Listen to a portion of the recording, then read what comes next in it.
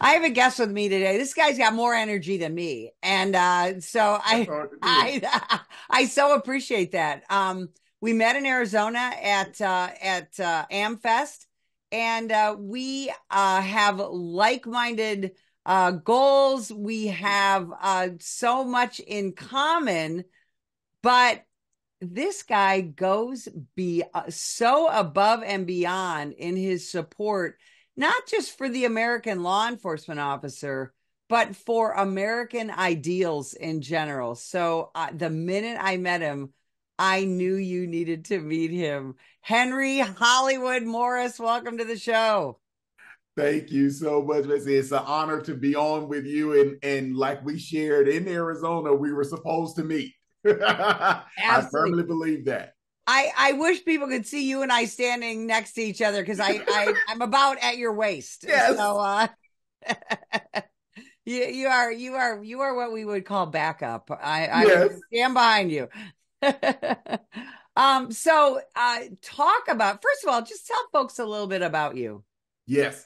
I always lead in, Betsy, when I live the American dream because of the sacrifice that not just first responders in general, but especially personally in my life, law enforcement, police officers made because I am the product of a kid who grew up in a two-parent household, but both my parents were functioning alcoholics. So they worked, Monday to Friday, held down stable jobs, but alcoholism was the norm of the day. And in that case, with the two of them, that led to domestic violence on the regular. That was my introduction into meeting police. Actually, was in some negative situations because they were called out so frequently to our home. So you combine that with a kid, I'm born in 1976, so grew up in the 80s and 90s.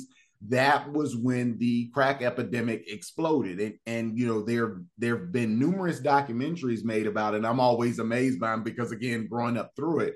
So growing up in Fort Lauderdale, Florida, I share this was not what you see on the tourist commercials marketing Miami and Fort Lauderdale. This looked more like New Jack City or Boys in the Hoods for those people that have a certain age that remember those films. So literally, walking the bus stop was only not even a half a mile from our duplex. But Betsy, there were three crack houses. So in three of the directions that you could go, as a kid going to elementary school, we literally would have to pass a crack house. One was almost directly across the street from us. So watching the narcotics units come in and even seeing at 10 years old what they had to deal with, that the drugs are destroying the community, yet when the police come to investigate, no one knows anything.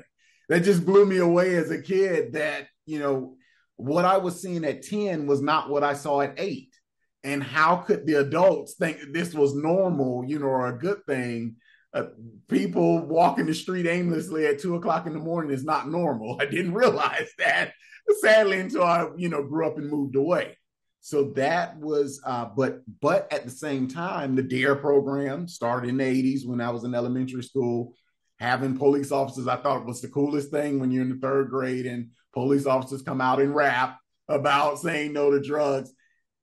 It's been thrown around sometimes now almost in a backhanded way that just say no wasn't enough. And I responded that it was for this kid. By the time I got into high school, sadly, school resource officers, because of the violence on campuses, had become, a normal thing.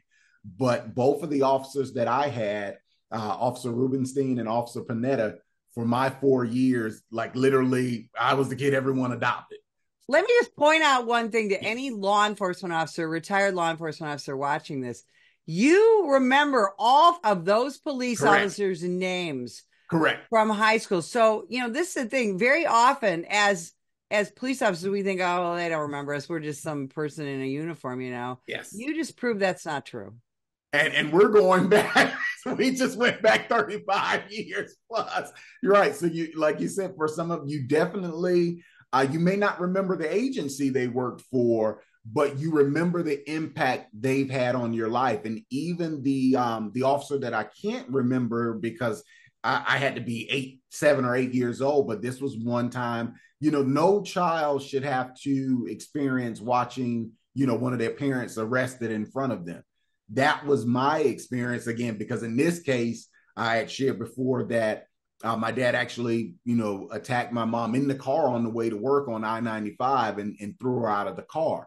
So when the police arrived, we're getting snatched out of bed at 3 o'clock in the morning, not understanding what, you're 8 years old. You have Right. no idea what is going on. But that officer outside, of course, they're trying to get the children to safety because my dad was known to carry weapons. It was, again, he was known, well known by law enforcement. So for that officer to come over to us, and my younger brother Maurice was either 7 or 6 at the time, and my older sister was 10, for him to say, your dad is not an evil person. He has problems. That makes such a difference, in an 8-year-old's life, that Right. officer has no idea at the time how that is going to play out decades later. Wow. Wow. That's Which is why I speak up so much now. right. Exactly. So, how did you come to be the founder of an organization called Support Our Shields? Yes, it was. Well, I'll go right back to where we just left off, was going down the straight and narrow with the help of and guidance from, those police officers and coaches and teachers. I went into media. So, of course, every 17-year-old that's 6'3" and 200 pounds thinks he's going to play in the NFL. 3 knee surgeries later, you realize that that's not going to happen. But I always had a, love for video and video production. And so literally 20 plus years go by, I go into business for myself. I almost exclusively work with churches, nonprofits, had done actually a lot of local and state campaign work on different political campaigns, during the multimedia. And to be honest, Betsy, I was oblivious to a lot that was going on because you're married, you're living the American dream. You're working hard, and if you don't have a lot of interactions with police officers other than my penchant for speed, where the guy that's had a lot of sports cars, that was really the basis of my, my interaction. 2020 had an impact on every one of us, in so many ways, thinking back now we're literally 4 years removed. And when I saw the defund the police movement explode, because of, and I had a very, very unique perspective, because remember, we're in a shutdown. This time 4 years ago, we're starting to hear rumblings about some virus. We're getting buzz now, and people are actually starting to post, but no one is taking it as serious as it would come to be, right? Well, at that time, I had probably 10 accounts all across the country of various churches, National Baptist Convention. So I'm literally traveling because the churches are now shut down. They're flying me in to record Sunday services, pre-record. Right. And I'm watching the media, and these activists say one thing. And when I say media, we're talking about mainstream, all of the major networks. But yet I'm in Cleveland, I'm in Cincinnati, I'm in LA. It's not the job, it's not the story that they're selling. And I'm seeing, but what I am seeing is going to these churches, they are in quote unquote, what is referred to as the Black church. I don't like that term, but so those communities, I'm watching the lack of police presence and what is happening. As you're literally watching in real time, it get worse and worse each month you fly in. Right. And I'm thinking, this is insanity, and it's also intentional. And I would say the final straw, watching officers have water thrown on them, we saw it happen in multiple cities with police precincts being, burned, attacked. And David Dorn was the final straw with what happened with that Facebook Live. And so I found myself literally at a crossroads because, so picture this, Betsy, this 2020, because of the lockdown, I'm having the most successful business year of my life. because now everyone needs the guy who's not afraid to fly, and go out to come record their churches, virtual services. But I was so convicted because I knew all of this white supremacy, white privilege, systemic racism lie. It was a lie. Wow, that is extraordinary. I want folks just to see a minute Yes. Of what you do.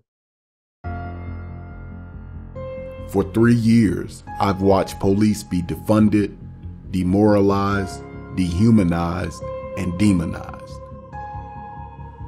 The lies and the propaganda have led to skyrocketing ambush attacks, and it's made this the most dangerous time to be a cop in my lifetime. Last year, 249 officers were killed in the line of duty, and most of America doesn't know their names. I couldn't sit back anymore, so I went to them. I went to Bay St. Louis, Mississippi, Rutland, Vermont,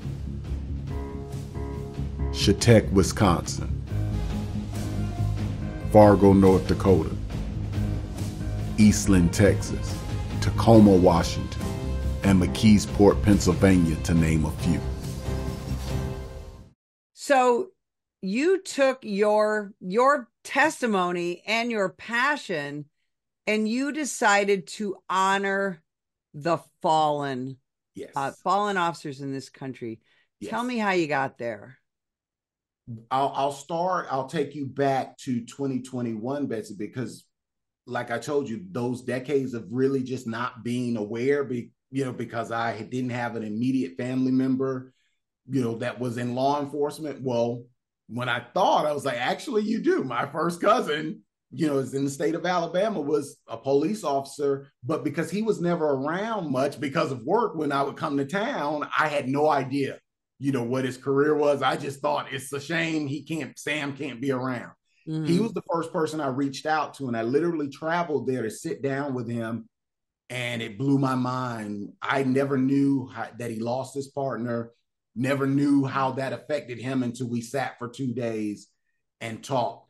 And he was the one, retired officer Sam Curry was like, look at the numbers. And that was how I found the Officer Down website. And he said, do you realize he showed me 2019 and 2020? And he said, this is not going to get better. And I understood from my media background, you're taught, if you want, especially if you're trying to sell a product or an idea, you do the jamming bits. You hammer what you want the audience to walk away with, and you distract, or you intentionally don't show what you don't want them to know. Mm. And I thought it made sense. I said, this is a play. This is an intentional play. Why don't we see any of these stories about these officers on the mainstream media? You may get 3, but he's showing me we're down 200. And I was like, how can that be? But yet, if you have the unicorn scenario that we were talking about for media, is if the suspect, or in many cases the criminal, happens to be Black and the cop is white, then that's the lottery. Mm-hmm. And everyone knows the name, everyone knows a part of the story. But when we go back and get the full story, it's not the narrative that the BLM and the media ran with. And that's, that is a story that's being repeated. So that bothered me, 1, because we're watching the propaganda piece. 2 was the effect that I was watching it have. So we were already starting to see a record number of officers retiring. It would seem like every city that I went to meet with, the chief or the sheriff, they were talking about there at least 10 officers down. Some were 30. Right. What they were afraid of was this is going to stretch the officers thin, and it's going to make the job more dangerous. And that became crystal clear last year. And what hit me was the age of the officers, because you get to that point where we are, that's where we're past halftime on that life clock, and you start to look back And Mm. 20 was a long time ago. And seeing the story, the first story that I got was the one right before Christmas of 2022 about Sergeant Robin and Officer Estorff in Bay Mm-hmm. St. Louis, Mississippi, a 34-year-old and a 23-year-old. Yeah. And so I was actually in Mississippi to do a revival for a pastor. And I wanted to make sure that I would get to Bay St. Louis. It was like 2 hours south. Reached out to that police chief, Swartz, and told him what I was doing. And meeting with those families cemented why I needed to focus on fallen officers. Absolutely. And you say such an important word that I think people really need to take to heart again. Propaganda. Correct. It's exactly what you're talking about. What people see is the propaganda Yes. that somehow American law enforcement officers are the problem, and that we spend every day gunning down young, unarmed, innocent Black men. Yes. And in reality, that the numbers don't even they don't jive, and yet nobody really wants to put that out there. Correct. It's not even close, based, and actually it's the opposite. And this is how this will tie in for the audience today. And literally, I watched this happen somewhat behind the scenes, almost in real time, because the name Dr. Claudine Gay has become, everyone knows who that is, the former president at Harvard, because of her miserable testimony. And now we found out she plagiarized her whole career, basically. But here's where I was introduced to her name was Roland Fryer is a world-renowned, economist. Right. And he was the one who literally, because of the headlines, he's thinking, well, I'm going to statistically see what is happening between law enforcement and Black men. So he goes and crunches the numbers. He was so shocked by his first finding, he fired his whole team, rehired a new team, went and embedded itself with different law enforcement agencies, and he was blown away. What he found out, though, was when he wanted to publish, mind you, he was at Harvard. Well, he's still at Harvard. Mm-hmm. The research was unacceptable. And I literally sat and watched an interview with him because he's from Daytona, Florida, that they were telling him these different media outlets don't add that in.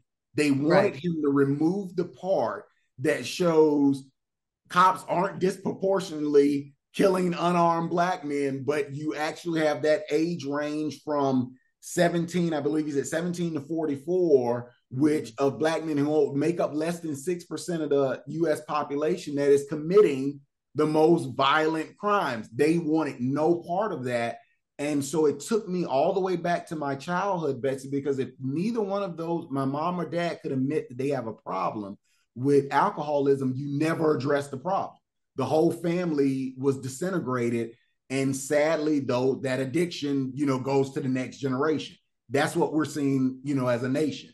People intentionally, because they profit off of it. And remember what I told you I did.